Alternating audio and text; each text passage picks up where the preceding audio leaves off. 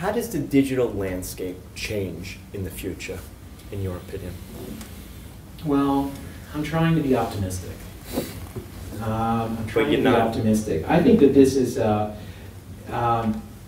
now, entrepreneurship rates in America right now are half what they were per capita than in 1977. Why?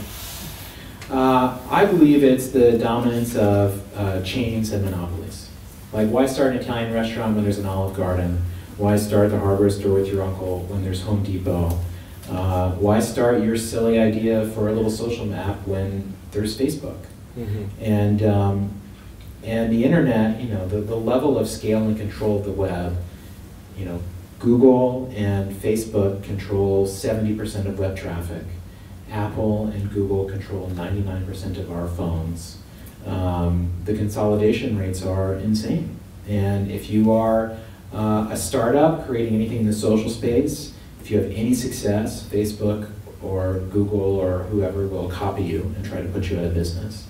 If you use anything in the commerce space, you have to face with Amazon, is you get into like either creating entirely new spaces, which will happen. It's not, you know, these things are whatever. Everyone on top thinks they're always going to be on top. They never are. Mm-hmm. But the level of scale plus the sophistication of these platforms, plus how much money they have, plus the gravitational force of mass, mm-hmm. Makes it very challenging. Mm-hmm. And so I think we need new ideas. Mm-hmm. But I think that these ideas are very possible. And you know, you just have to look at things differently. What does Kickstarter look like in 5 years' time? This is always an easy question for us because it's always going to look the same. Mm-hmm. I mean, it will have, in whatever ways technologies develop, but like... How many people use the site on a daily basis and a yearly basis?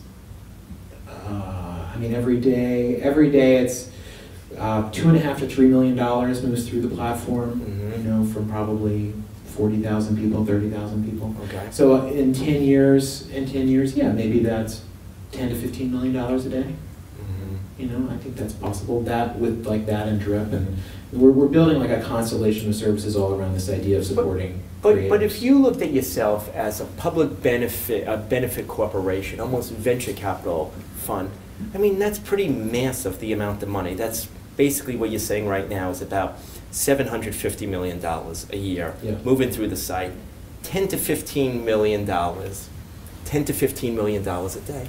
That's a massive amount. You're talking over $4 billion a year, which would be almost larger than most venture capital funds raise over a couple of years' time.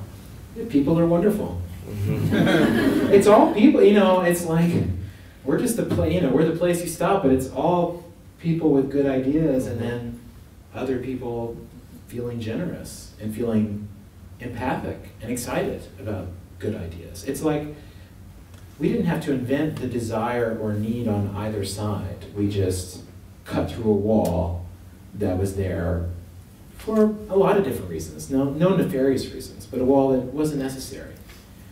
But I believe in middlemen. That's a whole other conversation. I'd love to defend the middleman. I think that's valuable.